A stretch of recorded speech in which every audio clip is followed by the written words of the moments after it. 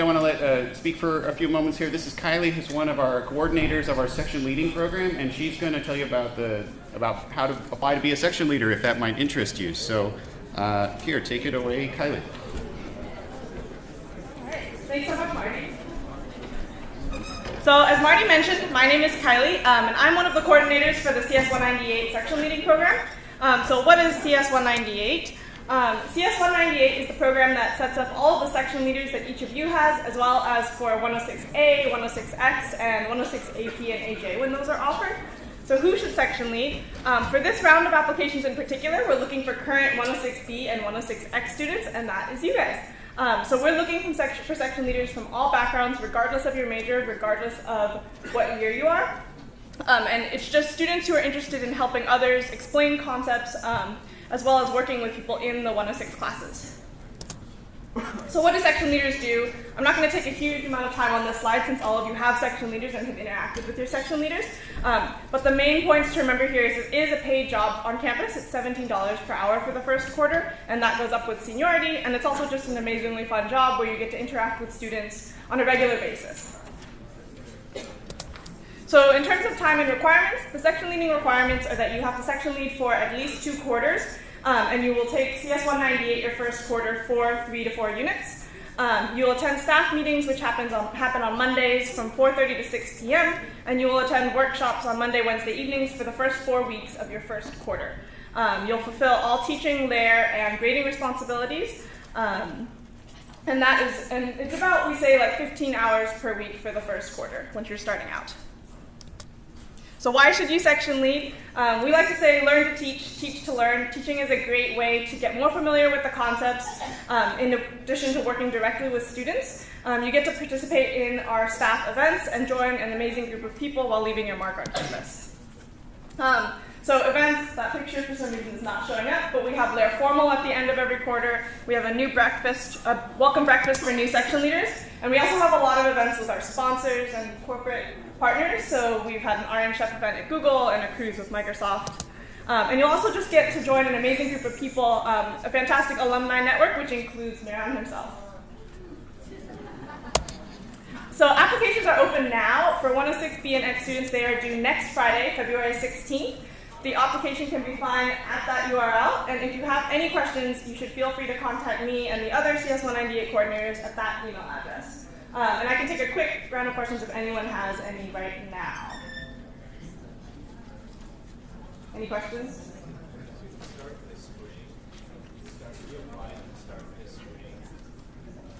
So, oh, yeah, the question was if you applied, do you start in the spring? Yes, you would start spring quarter and then also do fall quarter. Anything else? Great. Thank you, guys. Thanks, Kylie.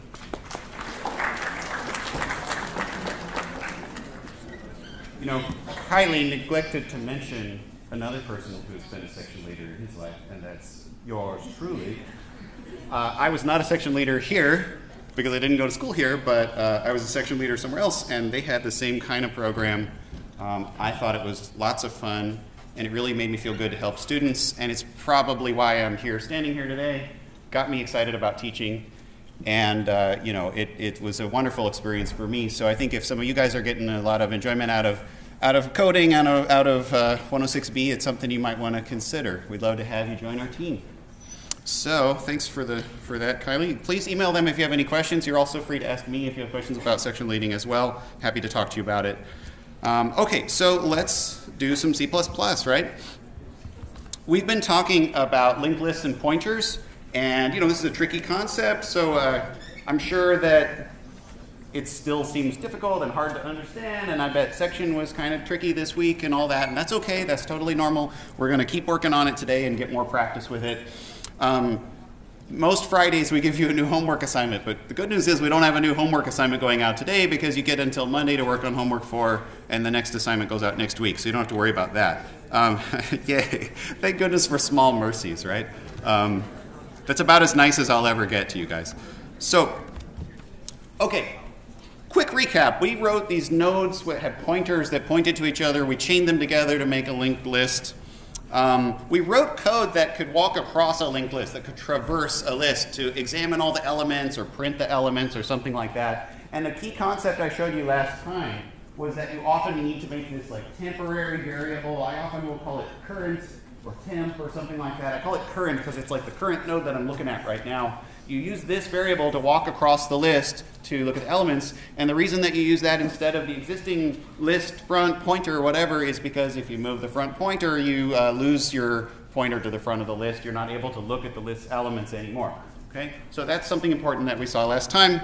And so we were kind of working on this file where we were able to make a list with elements of data, and then we could make a method like print, and then the print method would take a parameter of the front of the list, and then it would, bless you, it would print out the content, something like that. Start at the front and loop until I reach null. Remember how the end of the list stores null, and print the data of the current node and then move to the next. Current equals current next. Move it to the next one, right? And so I draw these pictures of pointers, and I think it's important to understand what a line of code like this does. When you say current equals current next, you're saying I want the current pointer to point where the current next pointer points. So make this arrow point to where that one does. And so it moves it to the next one forward. You know, we have to be able to reassign pointers to manipulate a linked list. Kind of tricky at first. Okay, so what I want to talk about next here is what if we want to add an element to the front of a list? We were kind of doing that at the end of Wednesday. Insert a new node at the front. And so before the call, it stores, I don't know, 20 and 30. After the call, it says 10, 20, 30.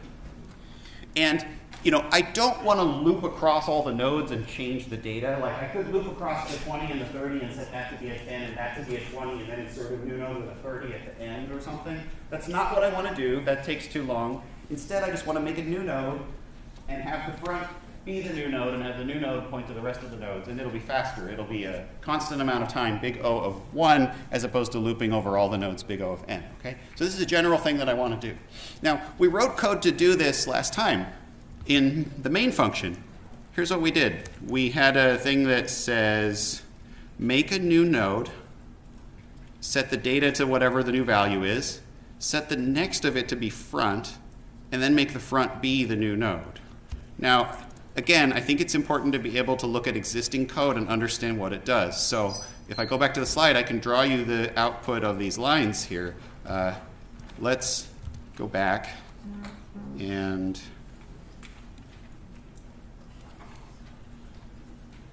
you know, I normally don't look at my phone during my own lectures, but I have to because like any day now I'm going to have a baby. So like every time my phone buzzes during class, I have to look at it because my wife's like, you better answer if I call. I don't care if it's during class, so we might get that all captured on video. We'll see. I was like, but honey, what if I'm in the middle of a really cool linked list demo? She's like, you answer. Yeah, so there's that. Yeah, where was I? Oh, so imagine that you're adding something to the front of a linked list, okay? So let's trace what these lines of code do. New node equals a new list node. Okay, so what that does is I say new node, I make a new list node, new, I'll just call it new because I can't write very cleanly here. So new is a pointer that points to this. And then I say new node data equals 777, so I put the value into the node, right? The thing has two little boxes. Then I say new node next equals front. That means make this pointer that my cursor is wiggling on, that's the new node next pointer. Make it point to the same place that front points. So that means make this point to there, right? Make it point at that node. And I said this to you Wednesday, I'll say it again. It's not correct to say that it goes like that or something. It doesn't point at a pointer. It points at the thing that that other pointer points at. It means make this point to the same thing as this. That's what that line of code means, okay? So it means make the new node next point to here, okay? Now, I've just finished executing line 43, and I want you to understand that I'm not finished yet, that if I just stopped after line 43, I wouldn't have succeeded in adding anything to the linked list. And the reason that that's the case is because the person who's holding onto this linked list, the way that they access all of its elements is by starting at front, and then they go next, next, next, right? And so even though I have added a new node, and it is sort of before the front, if the person who's holding onto this list starts at front, they're still going to start at 20. They're not going to see my new node. You understand that? Like, I don't know what the analogy is here, but like, I need to make it so that if they say front, they'll see my node, and they won't see the 20. And so that's why line 44 of this code is very important. When I say front equals new node, that means make front point where new node points. So that means don't point to the 20, point to here.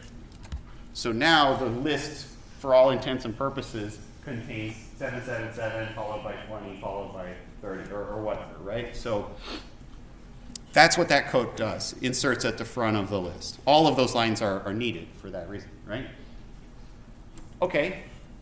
Do you guys understand this code? Do you have a question about the code up there and the picture there and how those two match with each other?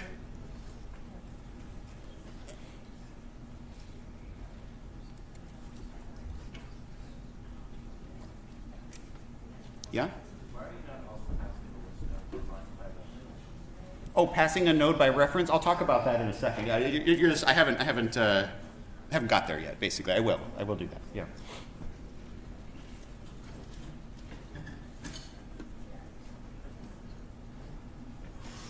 Okay, well, fine. So that's the code to add something to the front of a list.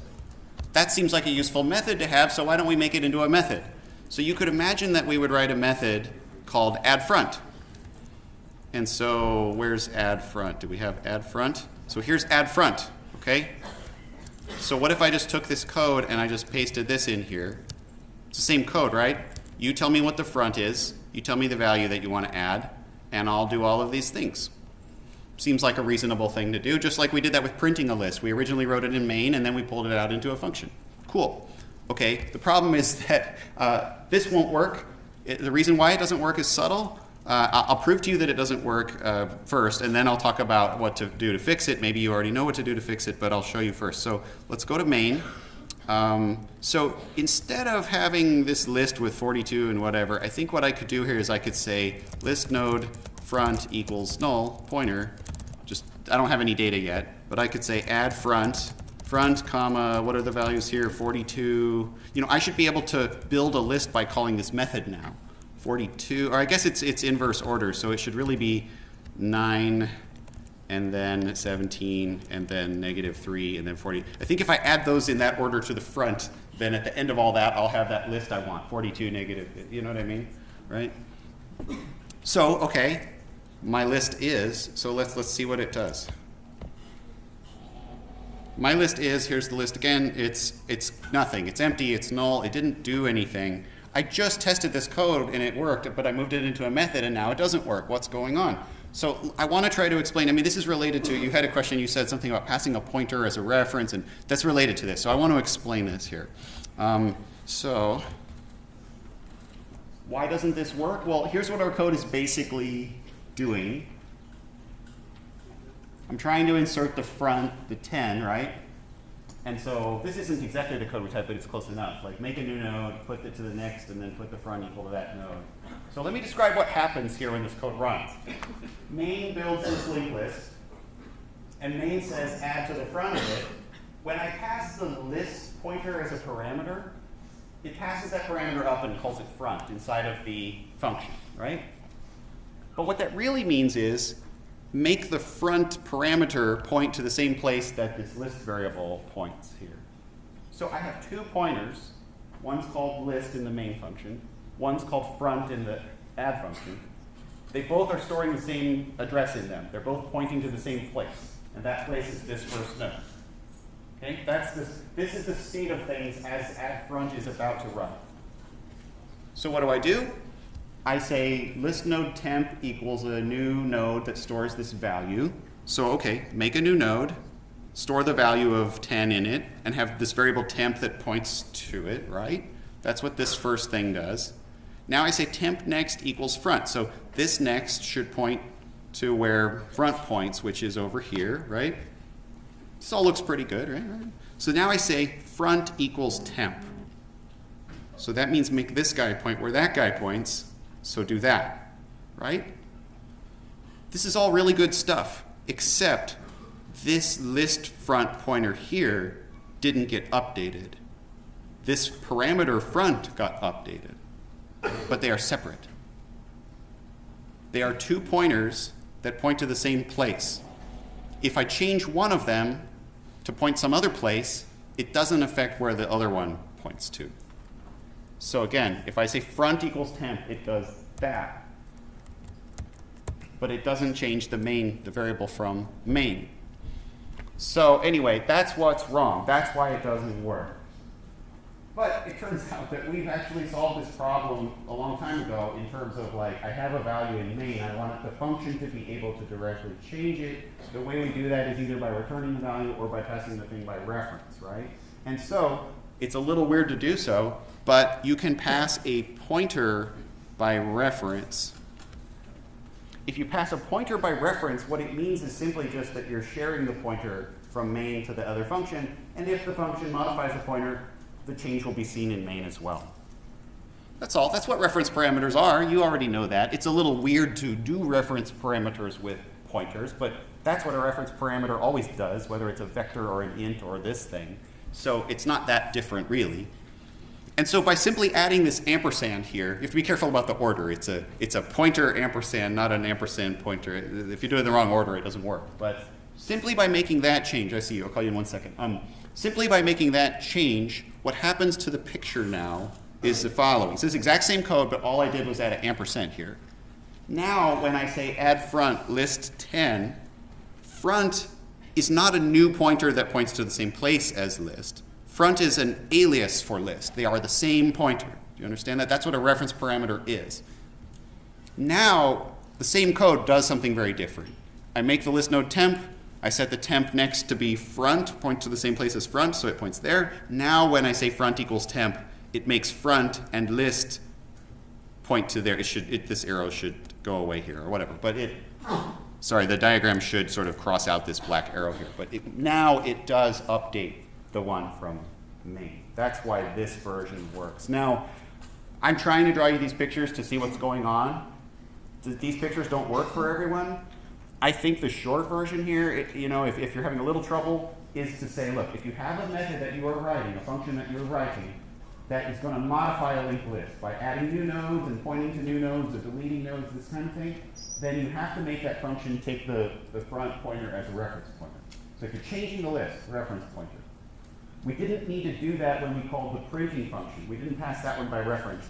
The reason is because I wasn't modifying the pointer, I wasn't changing the list. So if you're just looking at the list, reading the list, printing the list, searching the list, you just pass a regular old pointer. If you're going to modify the list, write the list, change the list, pass it by reference to a pointer. So that's kind of the rule that you need to remember to follow consistently in your functions. Now, if you went to section and you wrote problems that read a list, you pass a regular pointer. In section, if you modify the list, you had a reference to a pointer. So your hand was up. Did you have questions still? Yeah.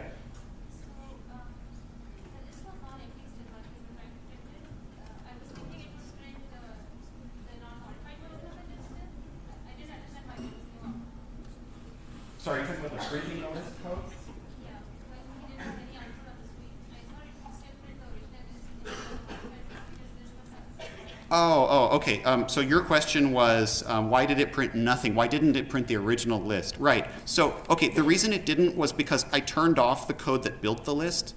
I thought that if our add front method worked, I could just use it to build the list. So let me change it to do what you might have expected it to do, which would be this code comes back. And so it should print that list now. But then when I try to add front comma 777, that value, I want that value to appear at the front. So let's see if it does. I mean, it won't. So there, I got the list. It just didn't, I told it to add a value and it didn't do it. But the magic fix here is that add front should take a reference to a pointer. And then, oh, did I break it?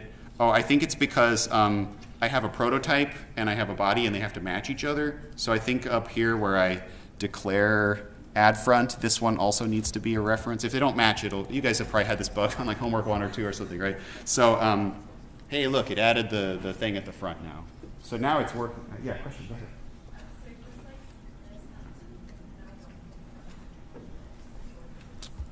Does it have two names? Well, in this slide, I went out of my way to pick different names because I wanted to make it clear that the name wasn't what matters.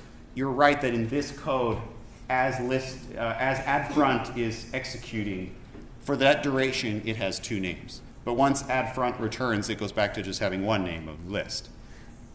But I think in some code you can call it front in main, and you can also call it front up here. And it's like you have two fronts that are aliases for each other that are the same. So yeah, it can have two names or two variables that refer to it.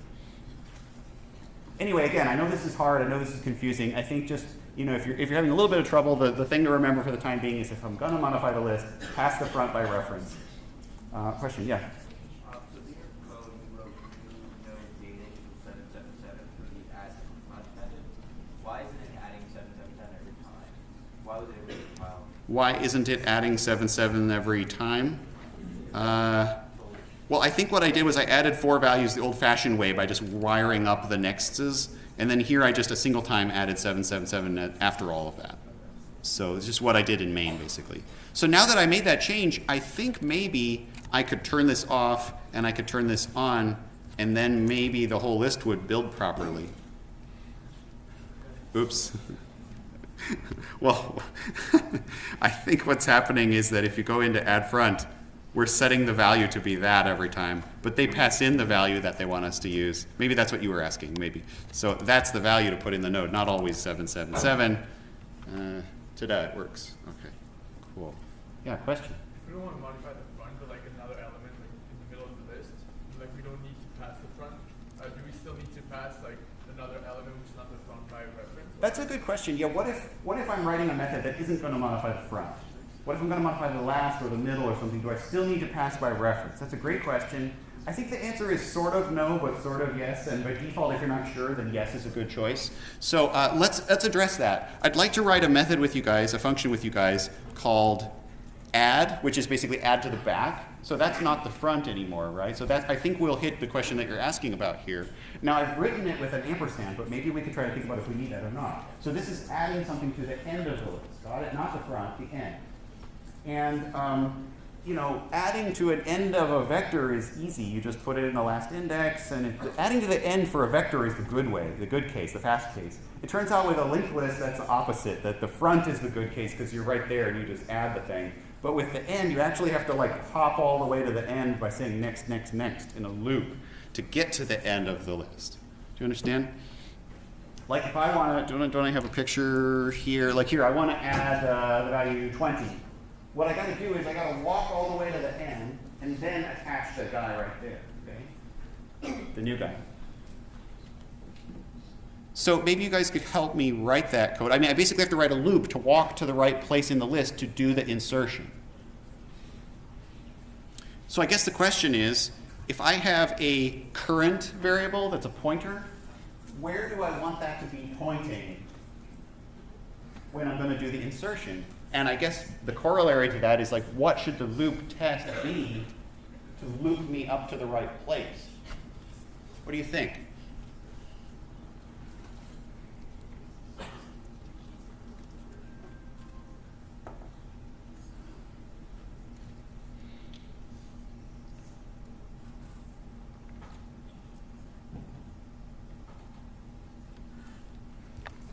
Well, do I want current? I'll write cur because that's easier to spell. Do I want current pointing here? Raise your hand if you think current should point here. No one's raising their hand. Okay.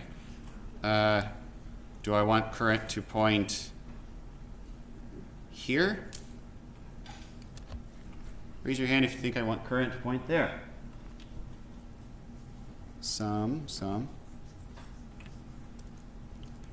Sit there completely indifferently if you want me to point current there. Oh, you want that? Oh, never mind. This is like participation for millennials. Or you guys aren't millennials. You're Gen Z, right? Should I make it point here? Raise your hand if you like that one. Now you're scared to raise your hand. You just don't know anymore, do you? Okay, look. We need to add the new guy right here, right? Not drawn to scale. If you want to add a node right there, what that means is you need to be talking to the node right before that. You need to be kind of looking at the last node. Current should be the last node to do this insert, right? So I think that concept makes sense, but which of these loops says to stop when current is the last node? Which of these choices is it? Somebody raise your hand. Somebody brave. What do you think? I think it's C because you wanted to point to the node before next. Yeah, you said C. I think you're exactly right. What you want is for current to be looking at a node whose next is null.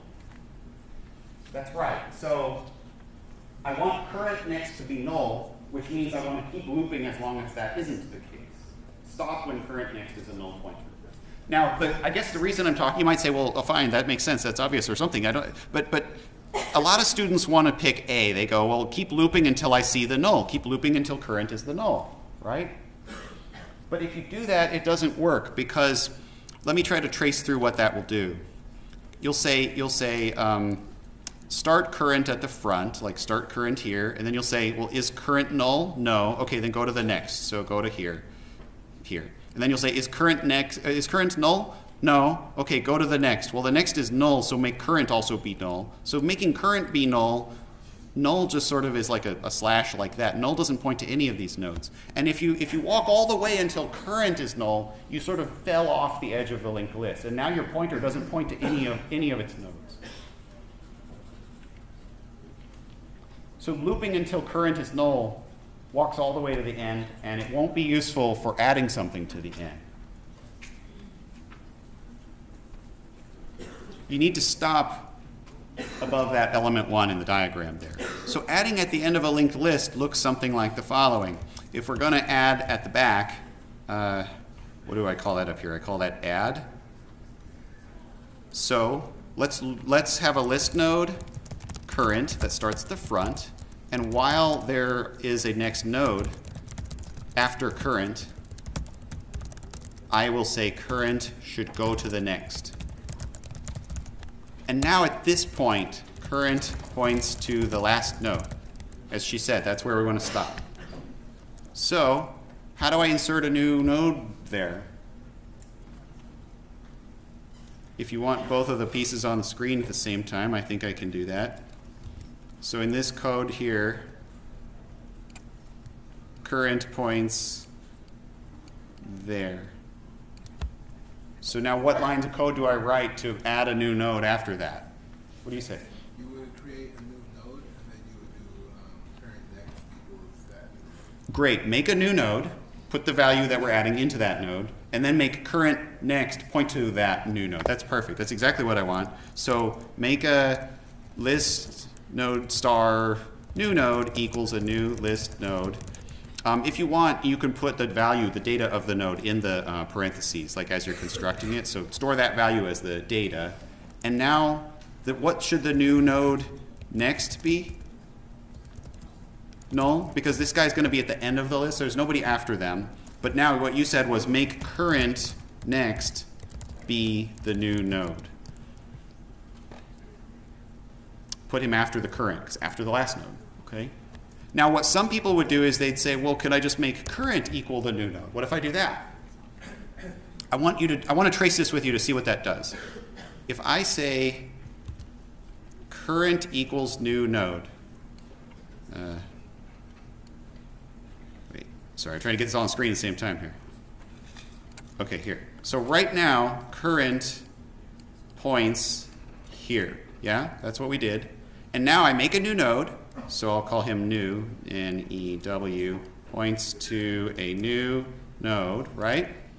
And his data stores whatever, and his next is nothing, null. And now if I say current equals new node, that says make this pointer point to where the new node points. So don't point to there anymore, instead point there. What's the effect of this? What does this do? Did it work? It fell off again? Yeah, I mean, that does not add anything to the list. Do you understand? Like the person who's using this list, the person who built this list, the person who's taking care of it, main or whatever, the way that they know what's in the list is they start at the front and they go next and they look through until they hit null, right? That's what's in the list as far as they're concerned. If you start at the front here and you go next, next, next, you never see this new node. The new node didn't get like attached to anybody.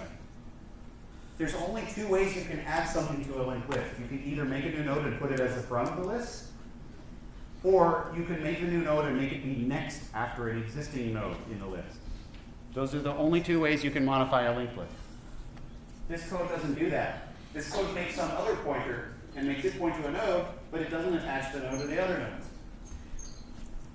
That's why it's actually really, really crucial to say current next equals new node. And the difference there is that instead of making current point over here, it says, hey, current, follow your pointer, and then set the next variable of that object to point to this new node. So make this next thing point to the new node. Make this next thing point to the new node like that. Now the new node is part of the list. See the difference? It's a really important difference. I mean, I guess the general rule I would give you is if you ever find yourself saying current equals whatever, that is not going to make a change to the linked list as far as main is concerned. It always has to be current next equals or it has to be front equals. And the reason front equals works is because we're passing front by reference. So that's why it works. This is basically the algorithm for adding something to the end of a linked list, except it's missing an important case. What happens, so, if this algorithm really works, we should be able to use it no matter what. So if I go back to main, if I really want to be able to make a linked list that has 42 and -3 and all that stuff, I should be able to use the add method to accomplish that, right? So I should be able to, oops, what happened? I should be able to say add, like this. I should be able to add 42 and -3 and 17 and 9. I should be able to build the list up from nothing to have stuff in it, right? If I try to do that, I get an error. Welcome to the segmentation fault. This will not be the last time you meet him. The segmentation fault is basically a pointer bug where you have followed a pointer that you shouldn't have followed because the pointer was null or the pointer was garbage or something. It usually means you walked off the end of a linked list and tried to access data found there, or that you tried to follow a null pointer and tried to use it as though it were an object. In Java, they have this concept, it's called a null pointer exception. Most languages have some kind of error that's akin to this. We have line numbers. It says it happened in the add function on line 135. The add function, line 135, is here. Why do you think this code crashed?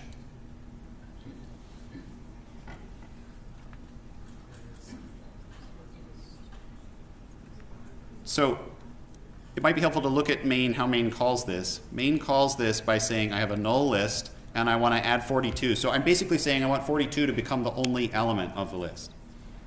It used to be null, now I want it to be a one element list. That doesn't work in this code. What would this code do if front were null? What would be bad in this code? What's wrong with it when front's null? What do you say?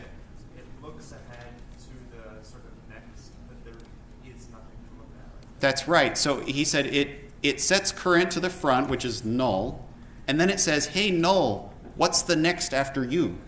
There's no next after null. You can't follow a null pointer and look at a data there or a next that's found there. There's no object there to talk to. Do you understand? So this code doesn't work when the front of the list is null.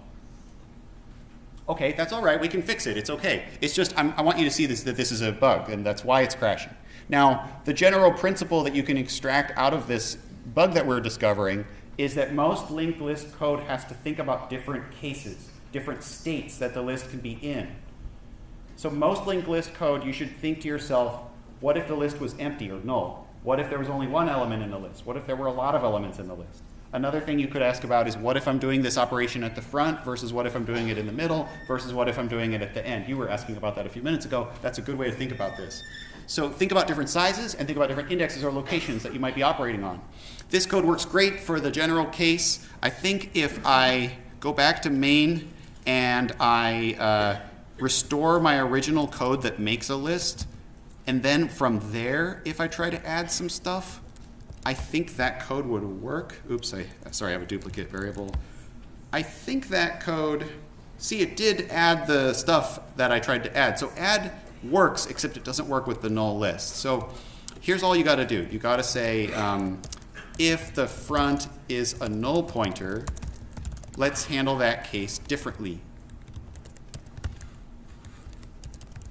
So this code that we wrote before was sort of for the non-empty list. This is for the general case, the case that we most often would think of. But this is an empty list.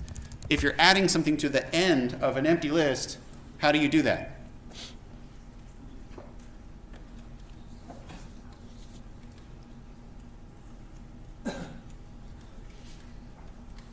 With the glasses, yeah, go ahead.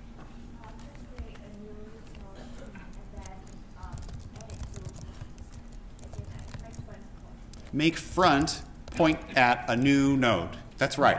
The front is null currently. Change it from being null to being a pointer to this new node that I'm creating. So the case that we're describing looks like this.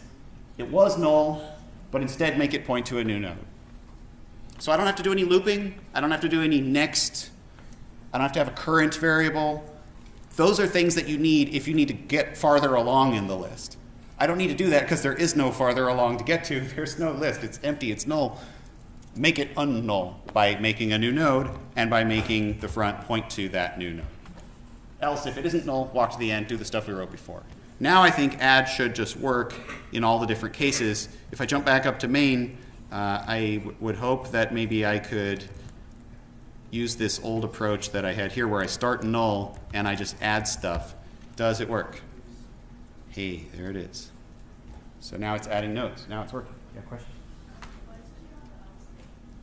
Why did I have else? Let me go back to that. We can look at it. So why do I say else? Well, I guess if I didn't have else, it would always run this bottom chunk, and then it would add it to the front, and it would walk and add it to the end also. You know what I mean? So I only want to do one of those two things, I think. Did I misunderstand your question? Or? I mean, basically, if the list is empty, do that one line, and if it's not empty, I have to walk to the end and insert it at the end. And so I should pick one of those two branches and not both. Like if I do the one at the front, I don't want to do the one where I walk to the end, because there's no, I already added it, I'm already done. Yeah? If you instead put the check in the while loop, like while front equals not null pointer, would that have corrected it? So could I instead have kind of like patched up this code to sort of work with the case that the front is null? It's possible, sure. But my suggestion would be this is simpler and easier and works better and it's easier to debug. I think trying to make one blob of code like carefully handle a million different cases is prone to error. And I think this is very clean. It's like if there's nothing there, make a node. If there's something there, walk to the end and put it at the end. But this matches much closer to my mental model of what is going on. And I think this sort of template is, if you follow this kind of template, I think you can solve almost any linked list problem in this way. Yeah, question? Do you have to initialize the front next equal null pointer? Oh, that's a good question. So since there's nothing after this new node, should I say front next equals null pointer? Technically, no, because the list node class initializes itself to have a null next if you don't set the next. But this would be fine as well to just be really explicit. I don't want there to be any next after that. Yeah, I mean, you could write this out in many steps. You could say something like list node, new node equals a new list node. And then you could say new node data equals this value that you're adding. New node next equals nobody.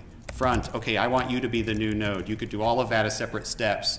The list node class that we provided, you can put the data here. You could even put the next here as well. You can initialize some of those things as you create the node. And if you don't supply them, the default data is 0 and the default next is null. So yeah, you don't have to say it, but that's what it's doing implicitly.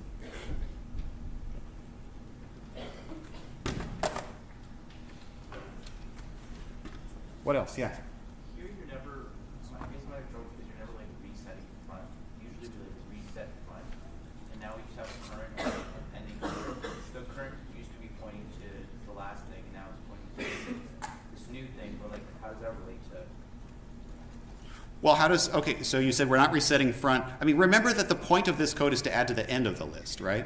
So I only want to set front if the front is the end, like if there's no list, you know? So if I already have a list with a bunch of nodes, I don't actually want to set the front. I don't want to modify the front because the front is still the same node. 42 should still be in front, so I don't want to set front equals anything. I want to say front, next, next, next, next. E should be the new. So if I set current as front and I walk current to the end and then I set current next to be the new thing, that will also affect what you see when you follow next chain of pointers after front as well. So that's how the list is getting like changed basically. So I start at the front, I walk to the next a lot, and then I set the next of that node. Since I started at front and we're all pointing to the same objects, I will modify the linked list of front as well. That's the sharing here. Okay. Look, it's hard. This is hard stuff. You have to practice this. You have to draw a lot of pictures. We're practicing it. That's what we're doing. Well, I want to talk about removal for a few minutes. I got a few minutes of class left here. Let's talk about, I don't want to do that one. I want to do, no, I don't want to do that one either. I want to do remove. So actually, this one is like a general remove that takes an index. But actually, I think what I want to do instead is I want to write remove front, remove back. If we have time, we could write more. But let's think about how would I remove the front node. If you just call remove front and you pass front, how do you do it? What do you think? I mean, I can show you the heading of it if you want. Like here, I'll say what? Remove front. I don't have a heading for it, but I'll just take the add front. Oh, I have remove front. Here it is, and it should be a reference. So remove front.